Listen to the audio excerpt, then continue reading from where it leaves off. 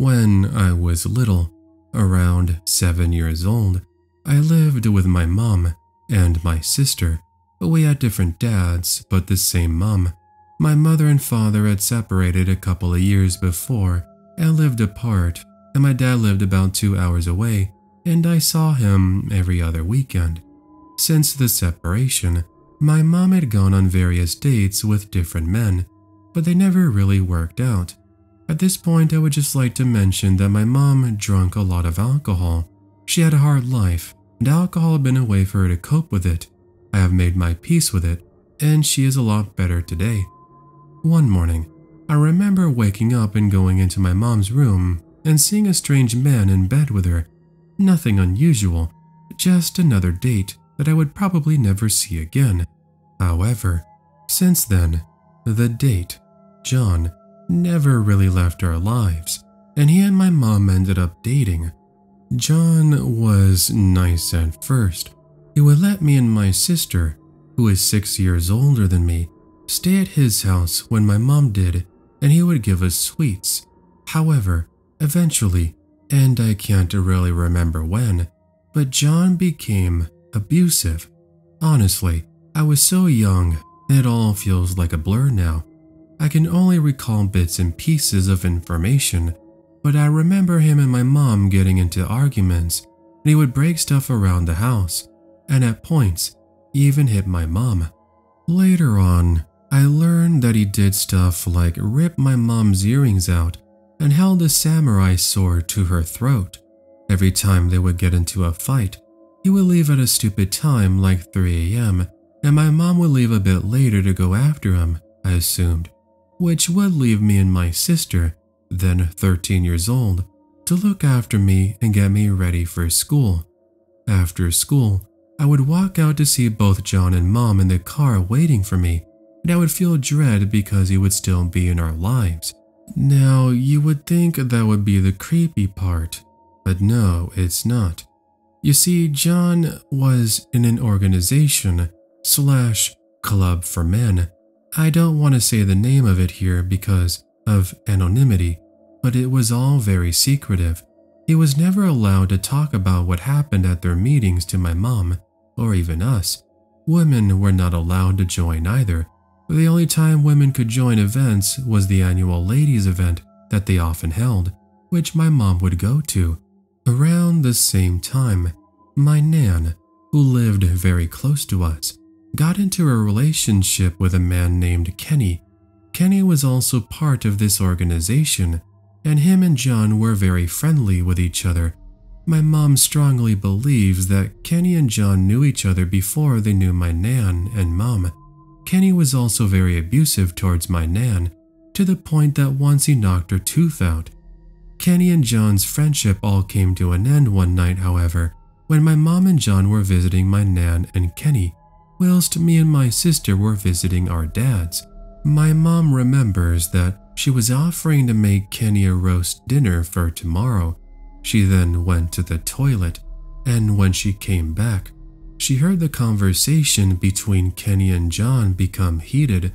Before she could even turn around to see what was going on, she felt 2 punches to the neck. John pushed her and yelled at her to run, and when she turned around, she saw Kenny stabbing John 8 times. Somehow, they escaped out the front door with Nan, and it was only then that my mom realized that she had been stabbed in the back of the neck twice. Eventually, the police turned up and Kenny was arrested, whilst my mom and John were taken to the hospital. Luckily, they both ended up surviving, but we never did find out the reason why Kenny suddenly became hostile and stabbed my mom and John, but I wouldn't be surprised if it was something to do with the organization they shared.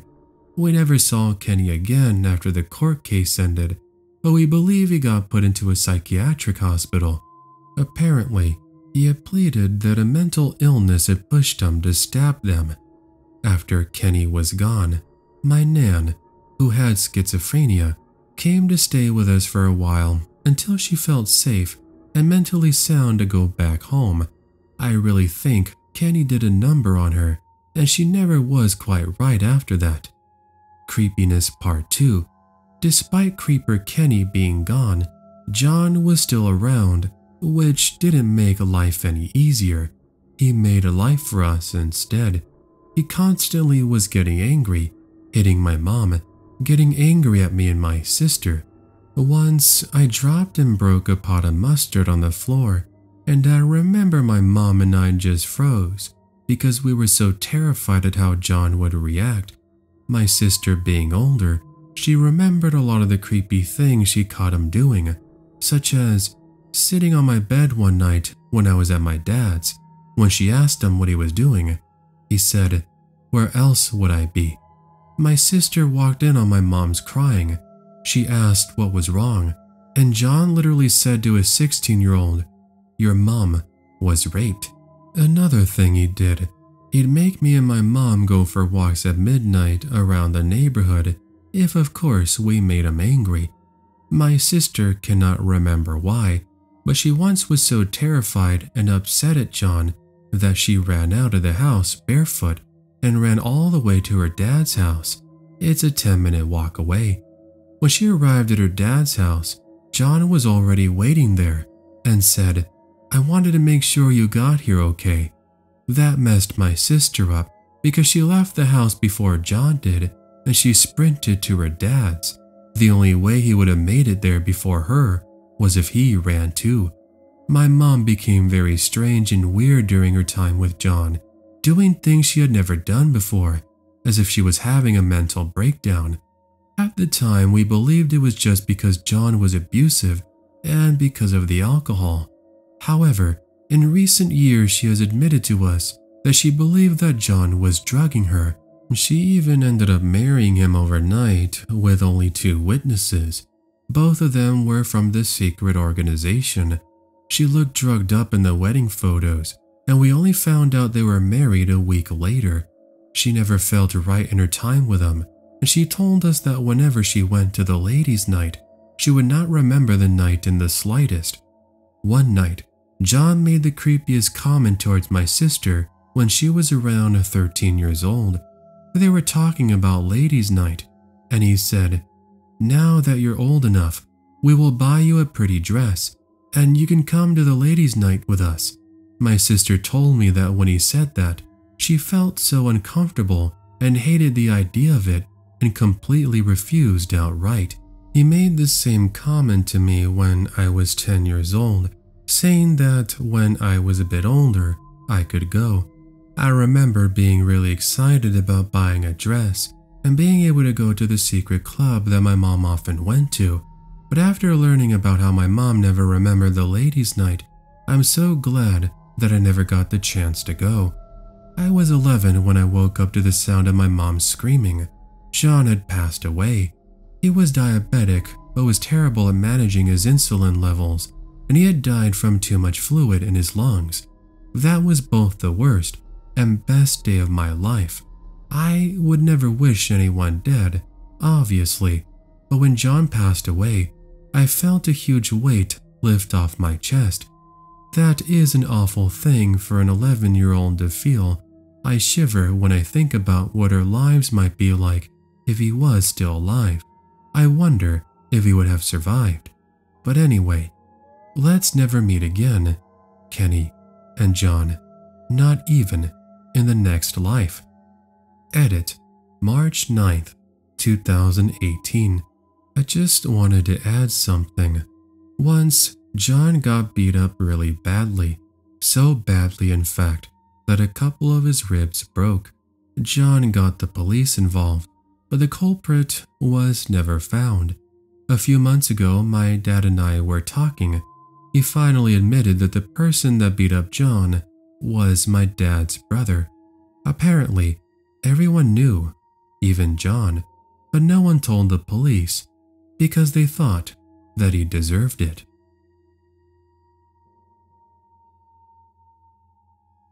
First, a little bit of background context. I teach first grade in a high poverty area. This is a rough territory that sees a lot of gangs, hard drugs, and prostitution. Just a couple of years ago, the police arrested a woman and several men. The mom had pimped her two special needs daughters to the men for money to buy drugs. Suffice to say, this is not a good area to be alone in, especially after dark. Anyway, it was early September and I had a new student. I'll call her Grace. She was very timid, she had low self-confidence, and she always seemed very nervous. I kept a very close watch on her because I know these can be warning signs of abuse. One Monday, as I took my class outside to play, I noticed strange-looking marks on Grace's legs. Little round indentations marched from her calves to her thighs. She was in shorts. The spots were red and looked pretty painful. I thought she might have some kind of skin rash, so I asked her how she got the marks. Grace told me, in a nonchalant way, that I was being bad after school on Friday, so Daddy had to take the brush to me again. I was dumbfounded and honestly a little confused. A brush? Then I understood. Her father had beaten her with a bristle brush hard enough to leave indentations on her skin 2 days later. Now I'm a mandated reporter and I take it seriously. I called CPS and they were there that afternoon to talk to Grace and photograph her injuries. At that point, I am out of the picture and CPS takes over. I don't get updates on the situation, so I had no idea what happened. Grace never returned to school, but her father did. He showed up one evening as I was preparing to leave the school. About 5:30, he parked his truck in such a way that I could not move my car. Then he jumped out, carrying a baseball bat. He would proceed to scream expletives at me about how I'd terrified his daughter because she was in custody, how I was a noisy bitch who didn't know my own goddamn place, and how he was going to show me exactly what bitches like you deserve. He meant it too. The man had the cold eyes of a fish, and I knew if he could, he would do serious harm to me, and I didn't know what to do. I couldn't run from him. He was massive and had at least 100 pounds on me, all muscle. If I locked myself in my car, I'd be a sitting duck while he smashed the windows in with the bat. So I said goodbye to my dignity and I started screaming for help. Now, I'm petty, but years of teaching has given me the lung power of a megaphone, and I can be loud. People across the street had heard me and came out to see what was happening. The great part of working in a small community is that you know everyone and they know you, especially if you're a teacher. A couple of fathers of former students came over to help while a nearby woman dialed 911. He never did calm down. He kept screaming about all the things he was going to do to me for turning him in to CPS. Even when the police arrived, he continued on with his tirade. They arrested him, but I'm not sure what the charges were. I don't think they can get him for assault since he never actually touched me. For the rest of the school year, I had an armed escort to my car after school. Again, this is a small community, and our police officers are wonderful people. Interestingly though, I had someone from one of the local gangs tell me that they were keeping a watch since I had taught his little sister earlier and she liked me. That in itself was a surreal moment. But anyway, crazy dude, let's not meet again. But if we do, next time, I'll make sure to be prepared.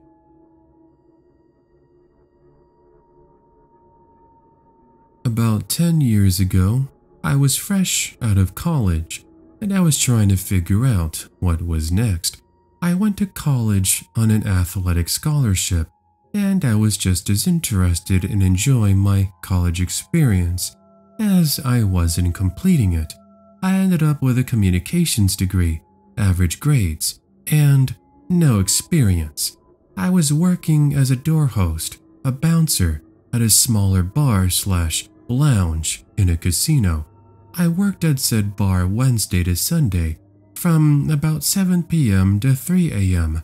My job was to greet people that were coming in, checking IDs, breaking up fights, and removing people who got out of hand, while of course maintaining a professional as well as friendly manner.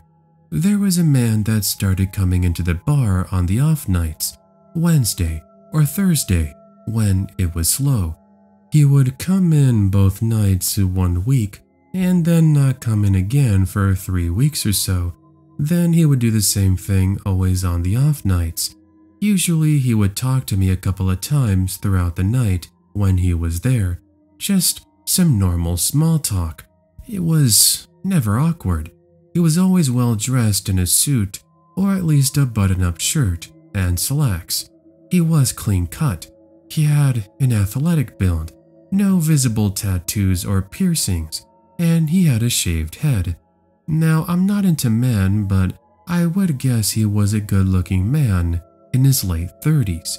Well, the night I saw him, the conversation was a bit different. He came in on an off night, like normal, and eventually he came up to talk to me by the door.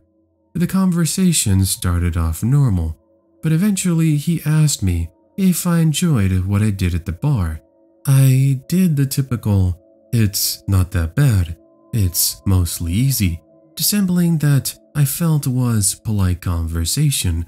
He then asked me how long I planned to be a bouncer, asked if I thought I made enough money, and eventually dragged out of me that no, I didn't particularly enjoy being a bouncer, and I didn't know what I was going to do with my future.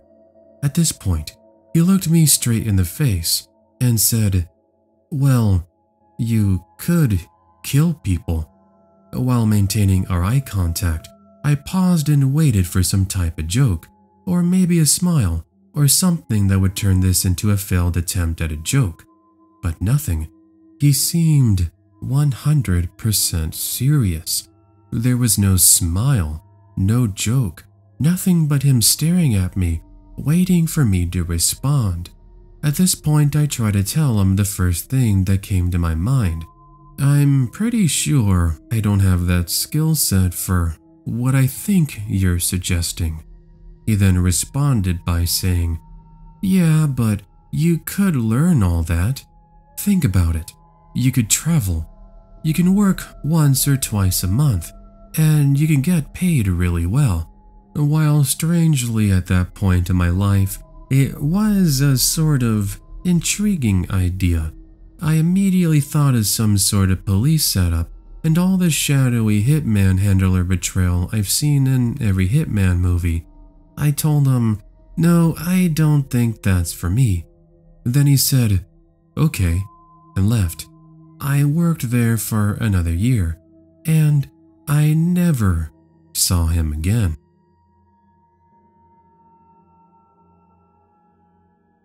And this event took place at college actually. It made me realize just how thin the barrier of a home is. I feel like, as a kid, even a teenager, you feel impenetrable. You feel safe behind a wall and a door. This incident is the first time I've truly realized that the world is a crazy place, and you never really know somebody's true intention.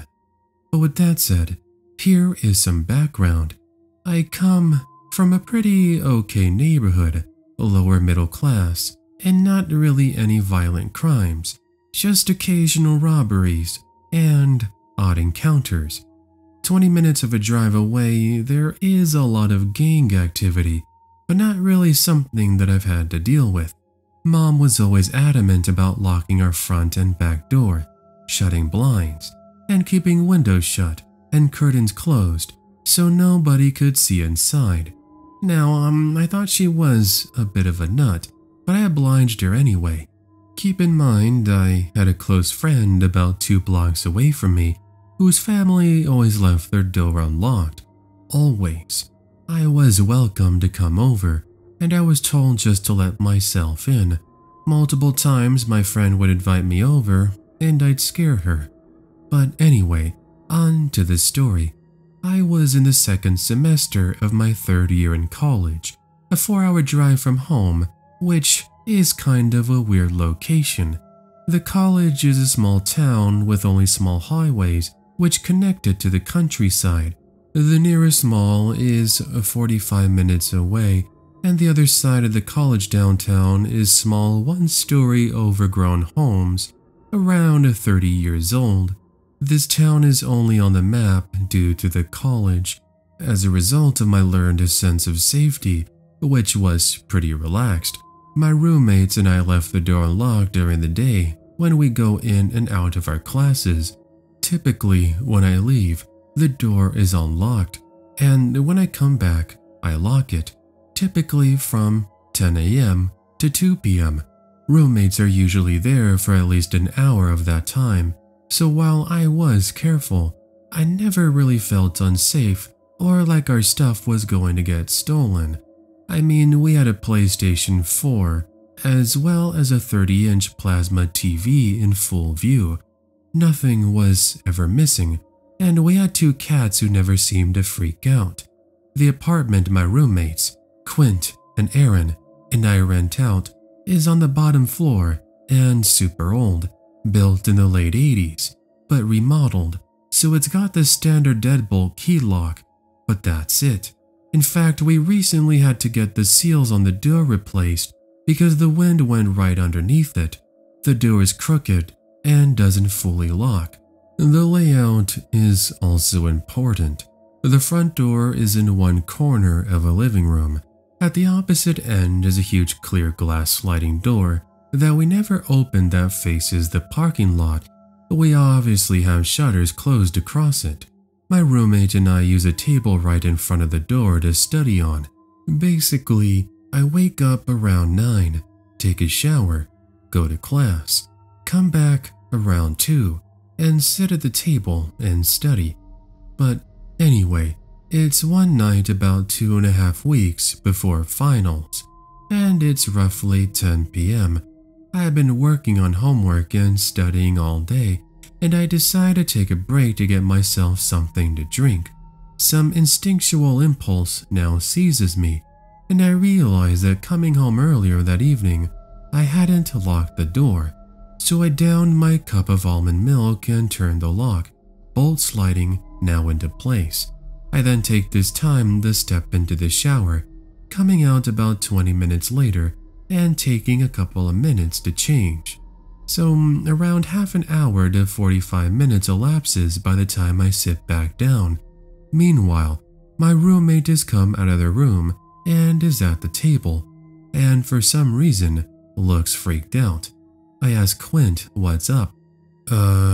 Quint says, "Is Aaron, who always comes home really late, around 2 a.m., are they home?" "No," I say, wondering what this was about. "Aaron left around 5. "Oh." Quint's quiet for a minute. Then, "Well, something really weird just happened." At this point, I'm not too worried. This college town is quiet, and nothing ever happens. The occasional drunks, sure, and we also have a really rowdy group of international students in this complex.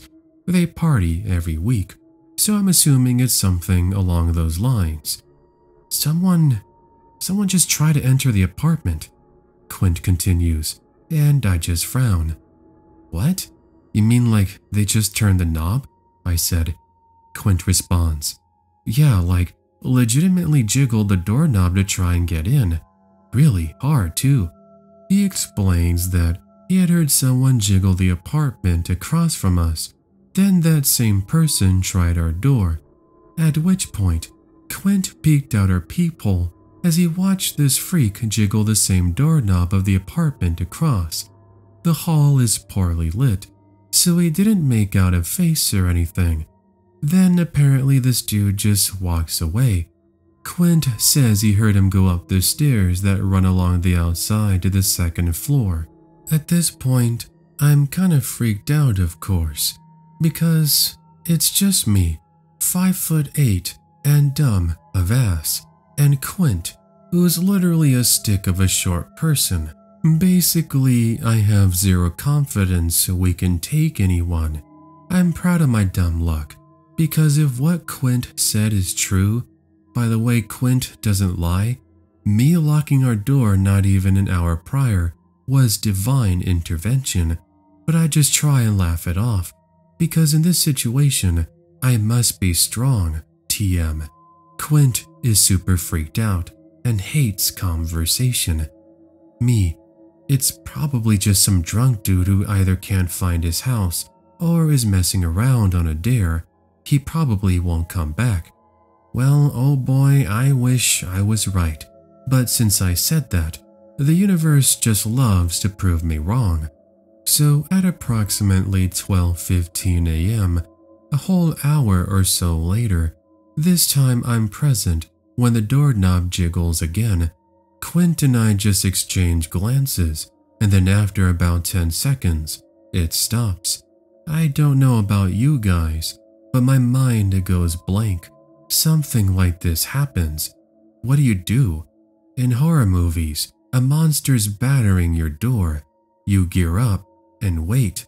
What the hell do you do in real life, to a person no less? I think about calling the cops. I think about calling my friend across the way so they can come and stay with us for a bit. He's a 6'4" dude. But before I can suggest anything, the doorknob jiggles again, this time really, really furiously, for like half a minute. I can tell Quint is actively freaking out. For a split second, I get really mad. Why do we have to deal with this? So I yell, "What the hell do you want? Leave us alone." I probably sound super squawky because I was freaked out and acted on impulse. To my credit, the jiggling immediately stops, and we hear quick footsteps retreating back up the stairs. I start talking to Quint about possibilities. It could just be a drunk guy ding-dong ditch-daring kind of a deal, but that doesn't explain the repeated and insisted jiggling. Like, I can't really explain it. It was super weird. What kind of stranger with good intent doesn't knock and then tries to get into your apartment 3 separate times? The only thing I can think of was that maybe he wanted something and didn't want us to know, but nothing good comes out of that. Plus, he could have tested the door when it happened to be unlocked during the day and figured it might be the same way during the night. At this point though, I am feeling really unsafe. I am keeping my cool because somebody has to, although my rational brain is freaking out. I check the deadbolt. I then try to slide it further and then make sure the blinds are properly covering the big glass doors so that nobody can see in. I then proceed to look up the local police department, and I get the phone ready and even wonder if we should dial 911. Quint says he won't be able to sleep at this point, and I feel like our small apartment has turned into a cage. I felt a real sense of danger, but it wasn't really immediate or direct. It was just, there was a weird sensation, as if I entered an alternate dimension. Well, fast forward about half an hour.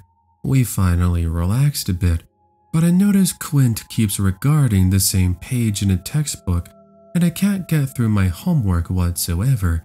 So I finally close it out, and I sigh. And then, it happens again. It's around 1:25 a.m. now.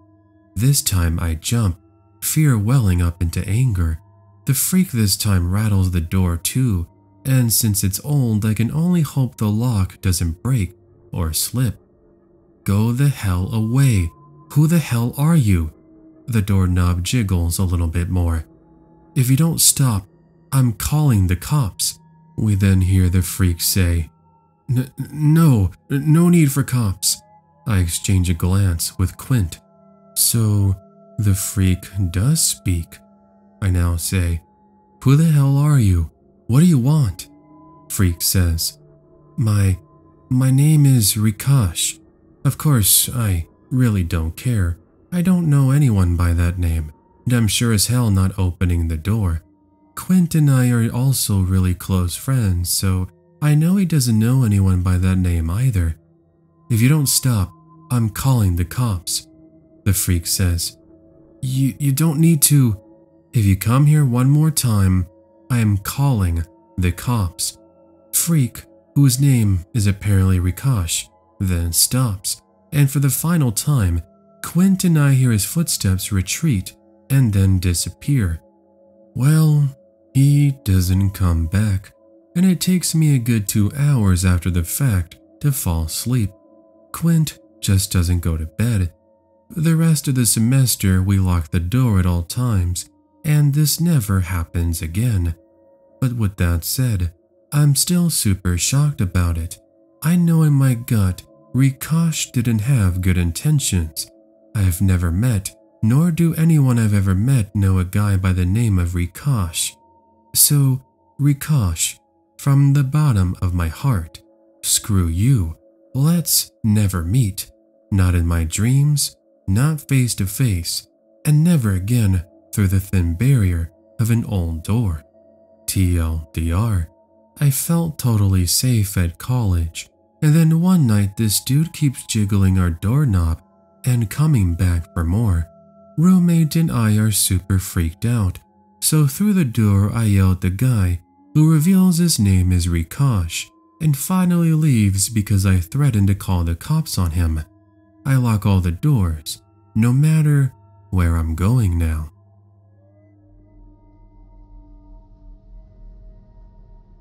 This happened about 5 years ago, after my fiancée and I had been living in her house for a little over a year. I'm 6 foot, and I'm about 225 pounds. I've always been naturally muscular, and I'm told I have an intimidating demeanor. My fiancé is 5'2", weighs maybe 130 pounds.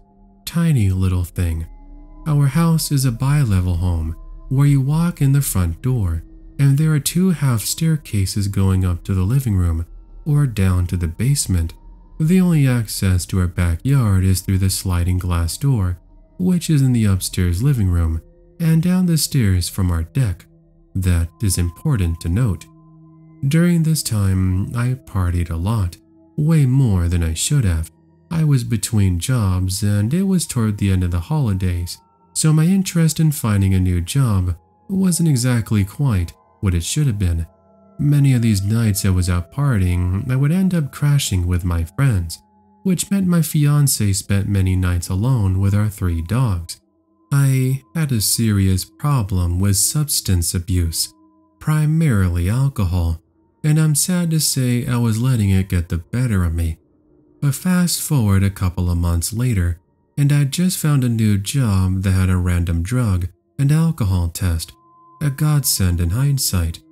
I had been sober all of 2 days, and I had begun repairing my relationship with my fiancé. That's when she told me how glad she was that I was sleeping at home again. I thought nothing of it, and I kissed her on the head and told her I was too, and that I loved her. Later that night, my fiancé and I were watching TV downstairs. That's when I thought I heard something moving in our backyard. The dogs heard it too, but I dismissed it because they just perked up their ears, but didn't seem too alarmed. A moment later, I hear the noise again, and my fiancé very quickly mutes the TV and gives me a very serious and nervous look. "Did you hear that?" she asked me, looking very uncomfortable. I told her it's probably just a few of the neighborhood cats playing in our bushes, as there are quite a few outdoor cats living in the area, but she shook her head and began insisting that this wasn't the case. Now, before I could even ask her what made her so sure, I hear our sliding glass door upstairs fly open. All 3 of my Great Danes and myself are on our feet in an instant. The dogs let out the most ferocious sounding barks I've ever heard and tore ass up the stairs with me right behind them. As I'm rounding the first set of stairs and the dogs are reaching the top of the second set, I see the sliding glass door slam closed and the silhouette of a man running away. I get to the door and fling it open, and the dogs shove me out of the way to chase after this would-be intruder. I grab my flashlight, one of those big 4D cell magalites that cops carry with them, and run out into the yard. I just made it down the deck stairs when I see the dogs freaking out to the back fence. I sprint over and jump the fence, just in time to see the man reaching the opposite fence and trying to get over it. He was covered head to toe in black clothing, a thick black hoodie with the hood pulled tight to conceal his face, and jet black cargo pants. Without any regard for my personal safety, I charge the man and just barely miss getting a hold of him as he makes it over the fence. Once more I follow him over and come around the front of my neighbor's house, just in time to see him hop into an old beaten up pickup and speed away. I watch for a moment as he tears out of the neighborhood and disappears into the night. I run back home as fast as I can so I can check up on my fiancée and make sure that she's okay. When I walked into the house, she was sitting in the upstairs living room, surrounded by all three of our Great Danes and clutching the biggest knife we own. She was visibly shaken, but ultimately she is a very strong woman and told me she was ready in case I got into trouble. After calling the cops, giving them statements, and triple checking to make sure every door and window in the house were locked up tight, we decided to watch another movie as neither of us were tired after the adrenaline rush we had just been through. During the movie, I asked her what made her so sure that it just wasn't the cats playing in the yard. What she told me was enough for me to decide it was time to change my whole life. She said that for about a month or so, she had been hearing strange noises coming from all around the house late at night. She would hear footsteps outside and occasionally what sounded like whispering. When I asked her why she never told anyone, she just shook her head and said she didn't know. After hearing this, I came to the realization that whoever this man was, he knew that I was never home at night and that my fiancée essentially was all alone most of the time. Fortunately for us, he somehow missed the fact that we have 3 Great Danes, and for whatever reason on this night, he decided not to check and make sure that she was alone again. Since that day, I have been 100% sober from everything. 5 years total since March, and I have not left my fiancée alone overnight since. Our relationship has never been stronger, and our 3 Great Danes are 3 of the best dogs anybody could ask for. In the end, this experience has changed my life completely, for the better. But creepy wannabe rapist / burglar, whatever you are, let's not meet, for your sake. I work in a restaurant where there's usually only 2 people working the night shift. We always have a lot of female employees, including myself. Almost all of us are under the age of 18 years old. I'm just giving a better idea of my situation before I begin this story. 2 days ago, while I was at work, a man came in and went straight to the bathroom. It happens a lot, so I didn't think much of it. 30 minutes later, he emerged from the bathroom and his eyes are red. I had completely forgotten about him by then. When I saw him, I had a weird feeling of unease wash over me. He came up to me and asked what the time we closed at was. He had a very thick Spanish accent, and it was hard for me to understand. I told him our closing time, and he responded with, "I should come back later then," and walked out. He then stood in our parking lot for 10 minutes, eventually walking over to the nearby grocery store. I was pretty freaked out and told my coworker what had happened. We both decided to check the bathroom to see why he was in there for so long, and luckily, we didn't find anything strange. We finished up our night on edge though. I ended up texting a friend and told her about the weird encounter. She then showed me a story about a sex trafficking incident that was not even 10 minutes away. After hearing that, I called my parents and asked if they would sit in the parking lot after we closed while we took out the trash and went to our cars. When I got home, my stepdad told me he saw a man that matched the description who was just sitting by the grocery store nearby. We called the owner of the store and we alerted him. He said he checked the cameras and asked whoever was working that night if they remember him. It turns out he went over there and did some sketchy stuff too. Now I don't know what this man's intentions were, but I've never been scared by a customer like that. From what I saw, I'm pretty sure he was on foot too, which is strange since we're right by a highway. I live in a small town, so the sheriff is going to sit in the parking lot at night until we feel safer.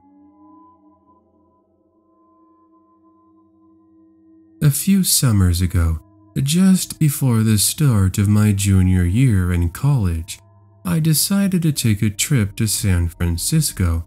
Since I attended my home state's flagship university, I really needed a brief change of scenery. I have always wanted to be in California, which was convenient as one of my friends was interning in San Francisco and offered to let me stay with her. All the details were worked out, and I was so excited to go. My friend was still interning while I visited, so she wasn't able to show me around, but I had a blast exploring on my own. I actually spent a majority of my time reading at different parks and even taking pictures as well. She got off at work at 5, so I knew I would head back around then to hang out with her. I always knew I was close to hers when I saw the construction. It was a huge project that required pedestrians to navigate through tunnels. I had been through them many times before, but on that particular day, someone ran up next to me right as we entered the dimly lit passage. He was a larger guy, wearing a white wife beater and blue jeans. I'm usually pretty friendly, but something felt off about him. We awkwardly exchanged "Heys" before I quickened my pace, expecting him to just drift away, but he changed his pace to match mine and kept on lingering. "What's your name?" he asked. "None of your business," I responded without looking at him, hoping he would get the hint. Unfortunately for me, he didn't. "You're really pretty. Do you want to go to a party?" But before giving me time to even respond, he grabbed my arm. He was now pulling me towards the end of the tunnel, and I had no idea what awaited me there. His grip was so incredibly tight, and he was so much bigger than me, that there was no way I could escape by strength alone. But despite being a very tiny person, I didn't have any pepper spray or even self-defense skills. I had never felt so vulnerable in my entire life. My mind was trying to find a way to survive. But then I felt someone else pull my other arm from behind. I thought that it was all over, but I looked back and saw that it was a woman around my mom's age. She was dressed in business attire. Needless to say, I was confused. "Hey, it's really you.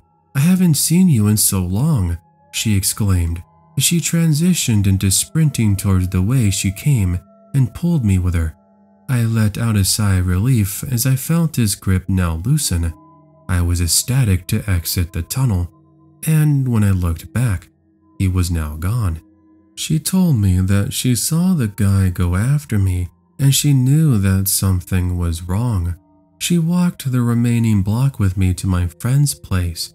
I thanked her for everything, and we hugged before I hurried to tell my friend what had just happened. We never even got to exchange names, but I don't know what I would have done without her. It warms my heart to know that there are people out there who have the courage to help others. I recently moved to San Francisco with some pepper spray, and the construction at the site of the incident has been completed. But even so, I think of her every time I pass by that location. My wife and I were headed back home after a long day of apartment hunting in our soon-to-be new city.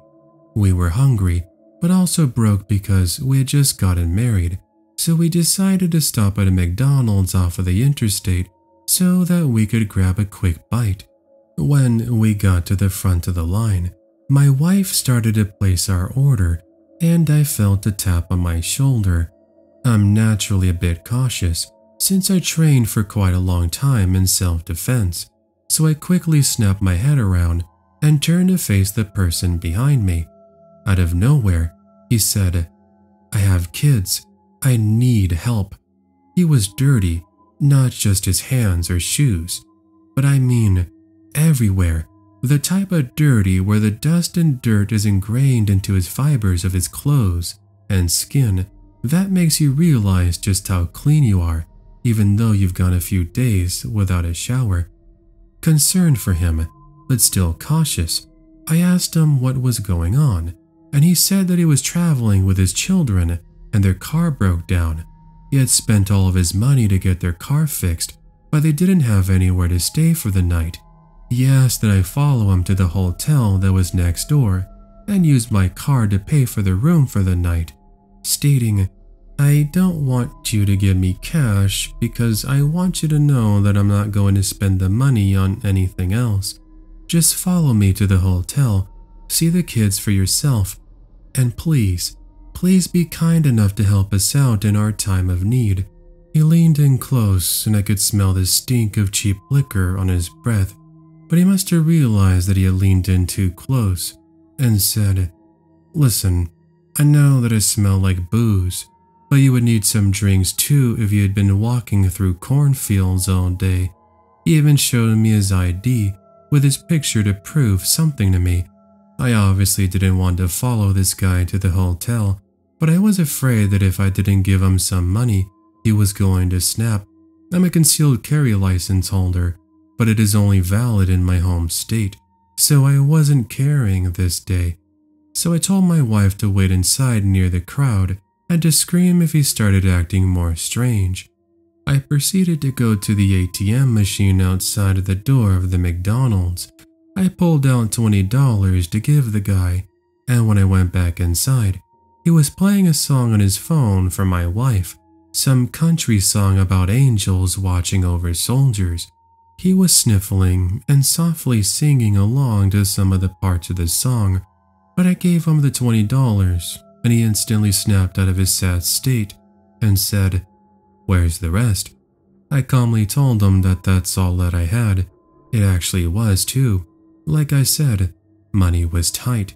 He asked if I had a credit card that he could use, and I told him that I didn't. He then proceeded to make a big deal. Not upset, but very dramatic.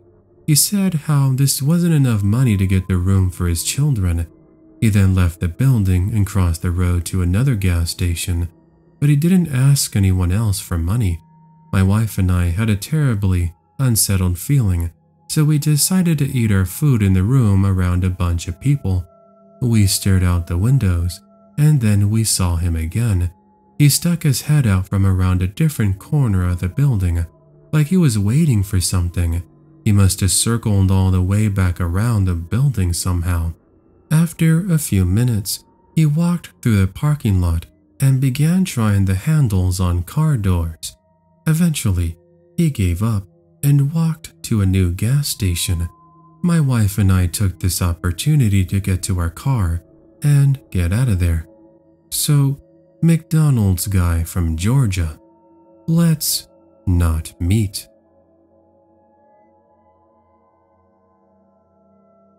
When I was about 16 years old, I worked at a restaurant as a pianist.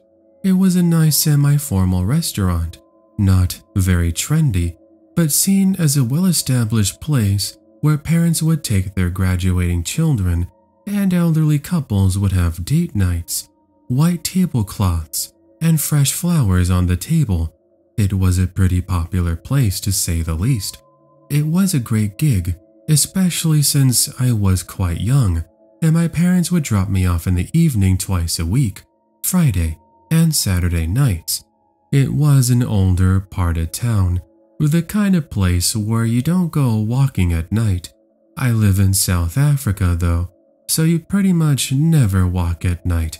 We have car guards in most South African cities, and while there's sometimes dodgy guys trying to make some quick drug money because they found a reflective vest in the trash, my restaurant had a wonderful guy.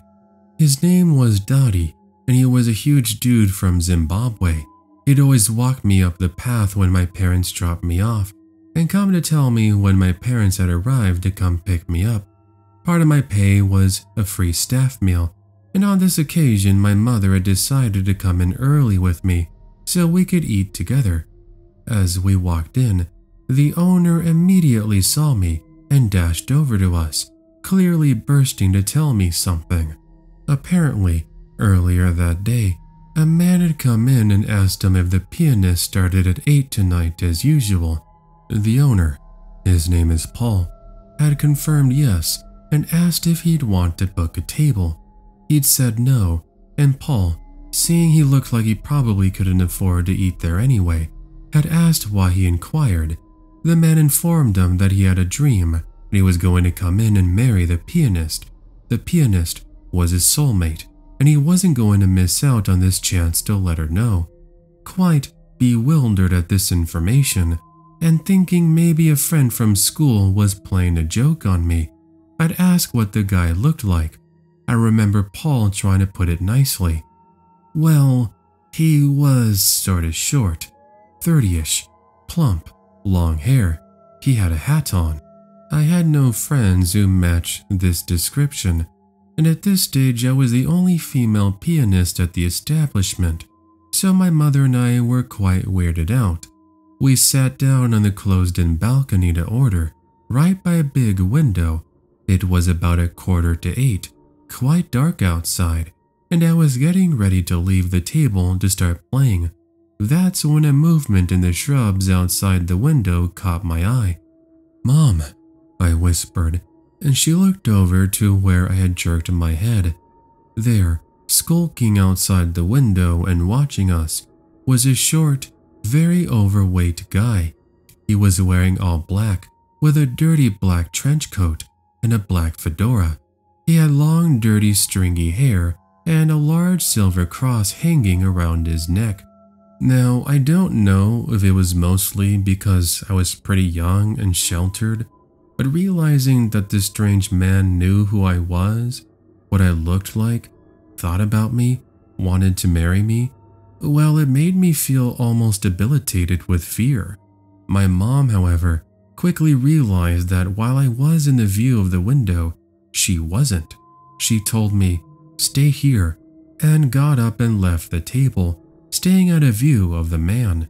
My mom then went to the manager, got him to phone Dottie on his cell phone. We were sitting towards the back of the restaurant, and Dottie was on the street. After about a minute of sitting there, pretending not to notice the beady-eyed, sweaty-looking man outside, I saw the light of Dottie's torch bouncing off the hedges. Out the corner of my eye, I saw the man start to scuffle around, trying to work out which way to go. I then took this opportunity to stand up and get away from the window. I sat in the back until Dottie came in, as he told me it was okay to then start playing. They never told me whether he ran away, or he had to be removed, or exactly what happened. They wouldn't tell me any details, which sort of just made me more apprehensive. Dottie just said that he wouldn't ever let him back in.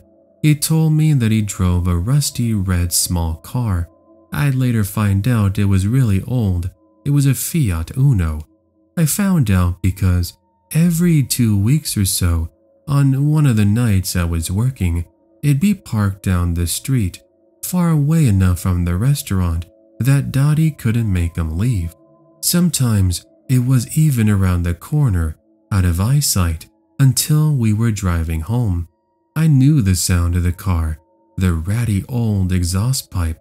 I knew the number plate as well.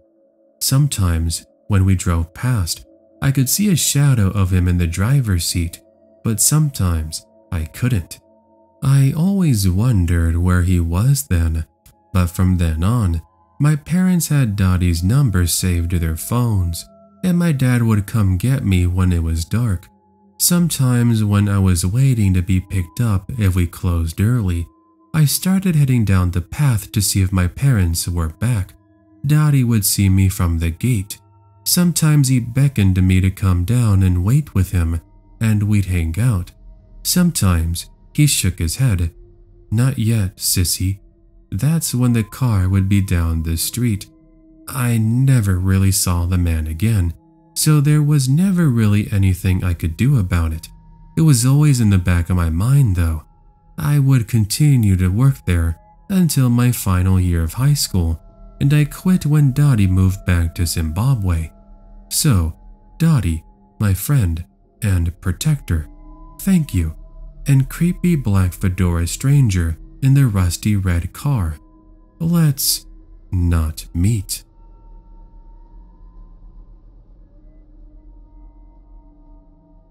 Junior year of high school, my parents got a job offer out of state, and so I was forced to move all across the country. I started a new school late into the academic year. It was about mid-March, and I had a hard time fitting into the new school. All I wanted to do was make a friend, but I was too shy to talk to anyone. It was around this time that my friends left MySpace to join Facebook, so I did the same to keep close to them. Some days later, I received a friend request from David. David was a guy that I'd been friends with in my old town. Well, he wasn't exactly my friend, but rather the friend of another friend. My friend Jerry had introduced him to the group and would bring him along every time all of us hung out. We knew that David was a year older than us and that he had gone to a different school, but other than that, we didn't really know anything about him. In fact, we kinda always just referred to him as Jerry's friend because he never even bothered to talk to any of us. So when I received a friend request from him on Facebook, I was more than confused. He had hardly spoken to me when I lived near him, so for him to want to be friends with me after all this time just seemed a little bit strange. But I was so lonely and desperate for friends that I really didn't care. Other than that, nothing really seemed off about him, at least not at the time. Looking back, I do remember that he hardly had any pictures or friends when I first accepted his request. But like I said, this was around the time that people had just started using Facebook, so it didn't seem all that weird for him to have such a barren profile. And over the years, his friend list got a lot larger, even more so than mine, so I didn't really think anything of it. But anyway, I digress. I accepted his friend request, and it was just like this that David and I became friends. He told me that he just started university and that he was lonely because he was way too shy to make any friends. I told him that I was having a hard time in my new school, and it was for the same reasons, and we ended up bonding over that. Little by little, we started talking even more. He shared his problems with me, and I shared mine with him. And when it was time for me to apply to university, he even helped me out. He taught me how to sign up for my SATs and ACTs, helped me apply to scholarships, and even paid for one of my application fees, using a Visa gift card, so I didn't receive any of his personal information, and he didn't receive any of mine. Then, when I finally started university, he helped with that as well. He told me where to buy books, gave me studying tips, provided emotional support. So when he asked for my phone number, I didn't even hesitate to give it to him. David was my best friend, and I wanted to keep him close, even if we were physically away from each other. It was around this time that David started sharing more about his life with me, and all of it was pretty normal stuff. David had a job at Pizza Hut, which he actually hated but needed to keep in order to pay for his bills. He also played soccer, but not for his university or anything. It was just a group of guys that got together on the weekends to unwind. I think the biggest thing he told me was that he had flunked out of university and that I was the only one that knew because he was too embarrassed to tell anyone else. And at one point, he also had to move back in with his mom, which he hated a lot. 2, maybe 3 years into our friendship, my family decides to take a trip back to the city where we had lived prior to moving all across the country, and I excitedly tell him and all my old high school friends.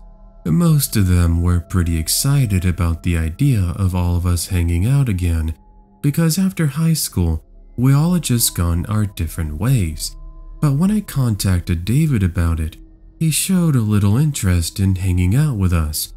I did think it was weird. You know, I wasn't some stranger he had met online, but rather someone who had been in his life for many years. I kept insisting and asking for a reason, and then he finally gave me one. David had told me that his pictures had been heavily edited and that he was afraid of disappointing me if we met in real life.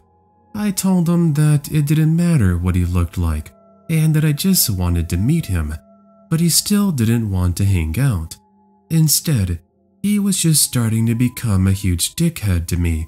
He knew exactly what buttons to push, knew all of my insecurities, as well as secrets, and he had started using all of that knowledge to hurt me.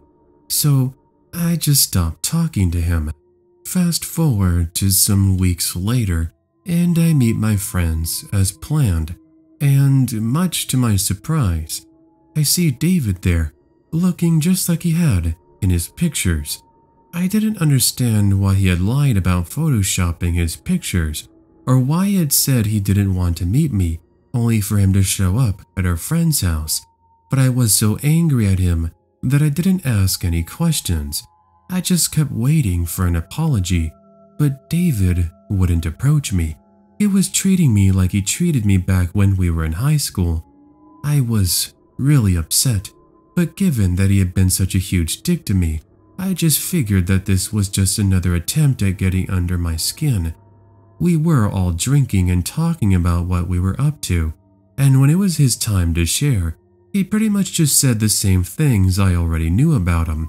He said that he had wished that he was still in university, just like the rest of us, but that he had flunked out and he was just living with his mom. David said that he was miserable there and that he wanted to move out, but that his job at Pizza Hut wasn't paying him enough for him to move out on his own. At this point though, I was already pissed off, and the alcohol had given me enough courage to finally ask him why he had been ignoring me. He apologized, but admitted that he had hardly remembered me, which hurt my feelings, but also pissed me off even more. I told him about Facebook, as well as our text messages, and he just kept insisting that he didn't use Facebook.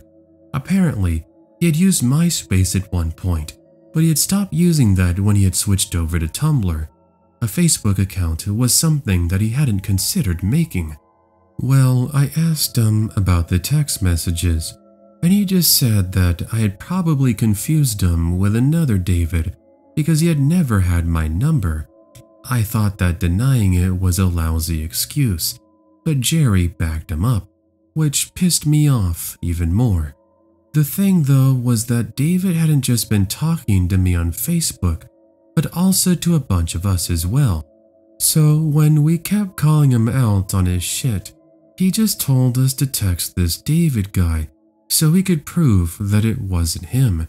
He then set his phone on the table and I texted him, but no new messages appeared on his phone. Then, while we were all arguing about how we needed to give it some time, the David that I'd been talking to for years responds, proving that we had been talking to a fake all along. Things turned pretty awkward at this point, with all of us feeling angry and betrayed, and David obviously feeling extremely violated. So with all of us wanting answers, we open up our friend's laptop and search for David's profile on Facebook. So the first thing that David points out is that whoever this was, they were using his mother's maiden name and not his real last name, and that while most of the people on his friends list were people that he knew in real life. None of them were people that he had kept in contact with. David's display picture was also of a dog which he had owned years ago, but that had since died, just like the fake David had told me. All measures that, looking back, I'm guessing were used by this person to keep David's close friends from actually finding him on Facebook. The older pictures on Facebook had been taken from his MySpace back when he had still been using that, but most of the newer ones had been taken from his Tumblr, which he apparently uploaded to pretty often. The weirdest thing, though, was that there were some pictures he swore he had never seen before. These were all pictures of his soccer games, which were taken from the audience, which the fake David had said his brother had taken. The real David said his brother never went to his games, neither did any of his family members or any friends. Further exploring his own fake profile, David pointed out that while a bunch of status updates were of things that had never happened, a lot of them were actually accurate. Whoever this person was, they had been watching David for a very long time. They knew his schedule. They knew what movies he went to, knew what ice cream flavors he liked, knew his favorite bands, knew practically everything about him. We did confront the fake David, but he never answered the text messages and instead deleted the profile before we had the chance to examine it any further. So we never did get any answers. Now, I don't know why that person pretended to be David for so long, or why they even did it in the first place. All I know is that I felt extremely violated for having shared so many private details of my life with him. And of course, I also felt a great deal of pity for the real David. I wondered for the longest time how this person found him and how they managed to learn so many private details of his life. Then, a few months back, my mother calls me saying that she found a profile with her name, but my pictures were on it. My middle name is my mom's first name, something that very few people know. She thought that I had made a second profile, and I didn't tell her the truth because I didn't want to scare her. But truth was that I didn't even know that profile existed. I've always kept Facebook set to private, and I no longer accept random friend requests, nor do I post my pictures anywhere else. So this profile only had really old pictures of me, and nothing weird like David's soccer game pictures. But it was still active, and he had been active for a while. None of the friends were people that I knew, and none of the updates were things that I've been doing in real life. So I don't know if the profile belonged to the same person that stalked David, but I'm extremely average looking, so I don't know why anyone would want to use my pictures when there are way prettier girls online. So I'm guessing it had to be him, but I don't know. I just reported the profile, and it no longer exists. But I wonder if this person is still pretending to be me, or they've moved on to somebody else.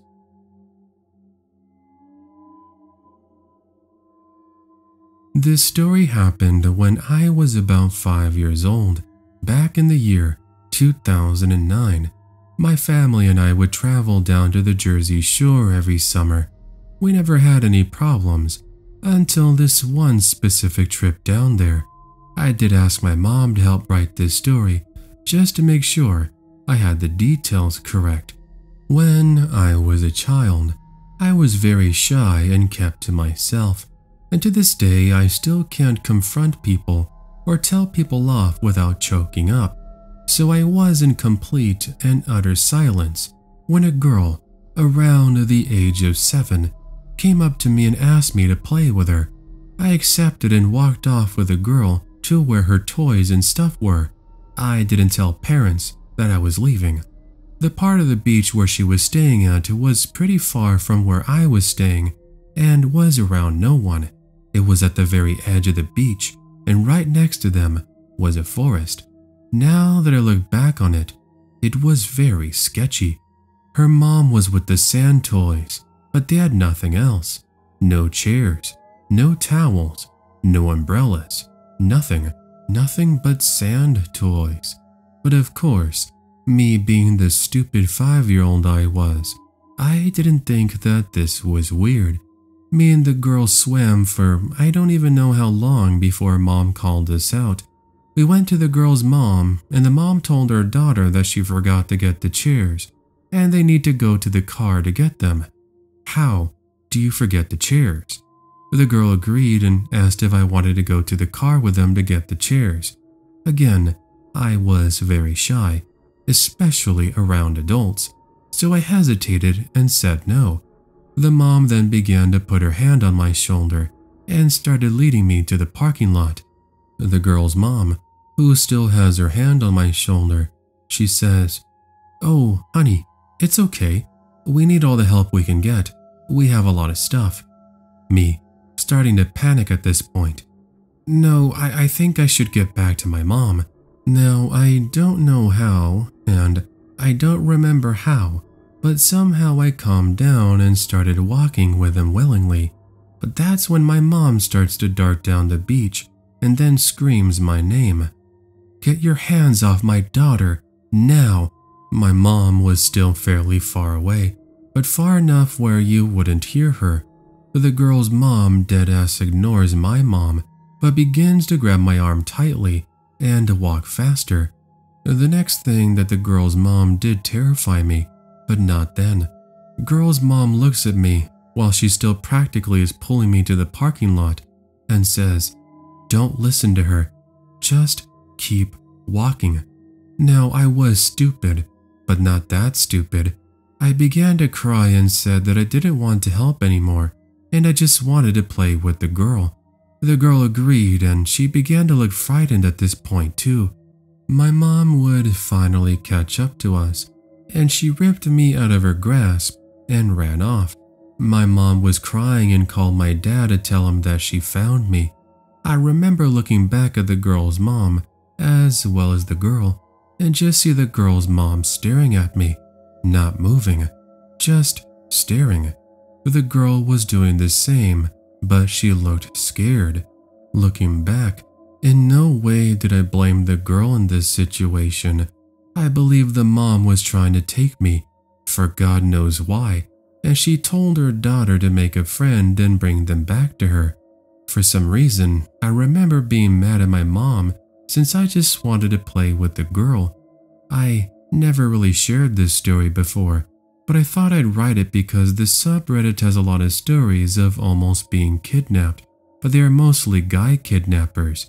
So I just want everyone to know that anyone out there can be dangerous, and never walk off with anyone you don't know or don't feel comfortable with. By the way, my mom told me that she was looking for me for about 45 minutes, which means it probably took around 15 minutes to get to the girl's mom. Me and the girl played for about 20 minutes, and then 10 minutes of girl's mom trying to convince me to walk with them. I'm only guessing though, I'm not 100% sure. So strange mom trying to convince 5-year-old me to go to her car. Let's not meet. Edit. So a lot of people are saying they don't think that girl was actually the daughter, but they both looked very similar. Both looked Hispanic, with brown hair and eyes. But I guess you never truly know. If she wanted to take me, then that probably means that it wasn't her first time doing it. So I'll start with a landscape background, so you can better understand this story. My boyfriend and I live in a little house right in the middle of all the businesses in our town. Our backyard is facing a sort of alley, and our front yard is facing the main road. There is a parking lot on one side and a strip mall type building with about 5 or so businesses in it. One summer night, myself, my boyfriend, and his cousin are all sitting in the backyard, and we're having a fire as well as a few drinks. Then suddenly, this random older man wanders in our yard and asks if he could join us. We didn't have a fence at the time, so we were kind of used to people wandering in trying to join our fun. Most times we just tell them it's a closed party and they will leave without a problem. Sometimes they won't leave, but those are whole other stories. The thing is, this guy mentions he owns the computer store next door, so boyfriend, being the neighbory type, tells him he can sit and offers him a beer. It couldn't hurt to know a local business owner, right? Well, like 5 or 10 minutes into him being there, he reaches into his pocket and he pulls out some pills and says they're ecstasy and asks if we want some. We tell him, no thanks buddy, but go hard. And then he starts very persistently trying to push these pills on me. Oh, have some fun, he keeps saying. So this pisses off boyfriend and he tells him to get lost in not so many nice words. Then after that, I see him every day between noon and 2 like clockwork. He's walking past my house to the liquor store. He always has his little dog with him and stops at my front yard to let his dog do his business. I think he does this on purpose so he can drive my dogs nuts and get them barking, because there's like 1,000 other spots for his dog to do so. Anyway, fast forward about a year. I'm home alone waiting for boyfriend to get home from work. Being a cautious young lady, I always lock my doors when I'm home alone. So it's like 9:30 or 10, and I hear screeching tires outside, and I see headlights kind of shining through the cracks in my curtains. And then I hear yelling. So now I run outside to see exactly what's going on, and it's boyfriend and his cousin. They caught creepy computer guy about 2 feet away facing my living room window, where I was watching TV. He was trying to peek in at me. Ugh, just retelling this story gives me the creeps. Imagine if I forgot to lock the doors, or even fallen asleep on the couch with my curtains open. I'm not exactly sure what he was up to, but it couldn't have been any good if he was creeping late at night.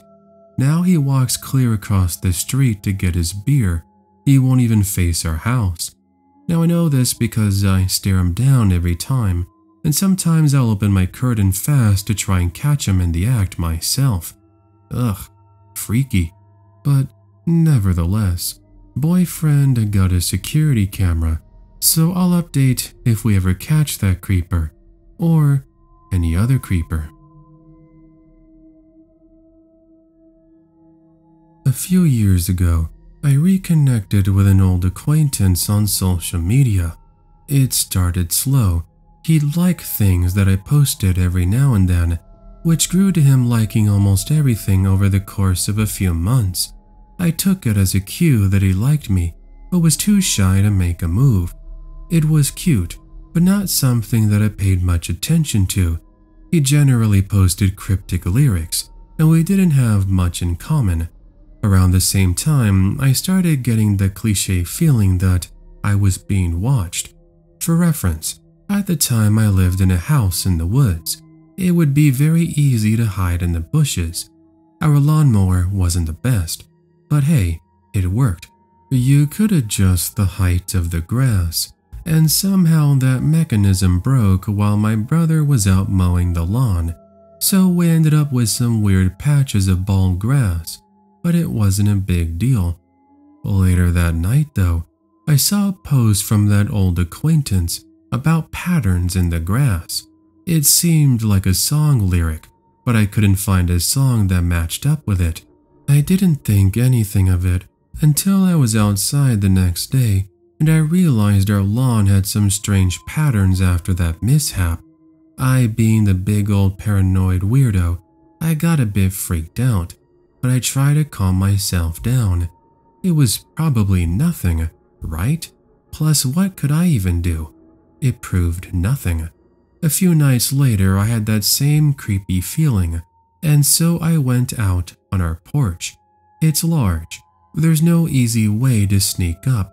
We're partially earth berm, so it's running along the second story and the edge is mostly in the air/fenced, so I felt safe. I waited, listening for anything, and then I sorta just started yelling. It was sort of like he was there. I said that I thought he was really creepy. I talked about all the terrible things I would do to him if he ever made the mistake of coming near me, and then I went back inside. Now I know it sounds dumb, but then he unfollowed me from all my social media. He stopped liking everything I posted and left me alone, and when I went to his profile, he deleted that song lyric about the patterns in the grass. Maybe it was all completely coincidental. That's what I'd like to believe. Maybe he finally got sick of my ramblings, and that just happened to coincide with my speech. Or maybe he was out there in the woods, watching and listening to me too. Hey there everyone, thanks for watching today's video. If you enjoyed, make sure to leave a like and make sure to leave a comment telling me what you thought. Also, if this is the first time you're joining us on the Creepy Fox podcast, make sure to subscribe and turn on that notification bell. That way you'll be notified of any and all future uploads that are coming here to the Creepy Fox YouTube channel. Also, if you'd like to get yourself some Creepy Fox merch, then check right below the video. Whether shirts, stickers, sweaters, coffee mugs, you name it, go ahead and check it out. Also, if you'd like to go ahead and support the channel too, you can consider becoming a channel member. Channel members get early access to brand new uploads, as well as exclusive videos that aren't available to anyone else. Now with that said, I would like to go ahead and give a thank you to the channel members. Thank you to Robbie, Spunky the Nutcase, Bo, Rice and Beans, Linz, Maribel, Dread Archive, Sean, Corey, Jen, and Sylvia. Thank you also to the regular viewers who watch the channel, leave likes, comments, and share the channel with their family and friends. Now with that said, I'll go ahead and see you all in the next episode of the Creepy Fox YouTube podcast. Until then, take care and have yourself an amazing day.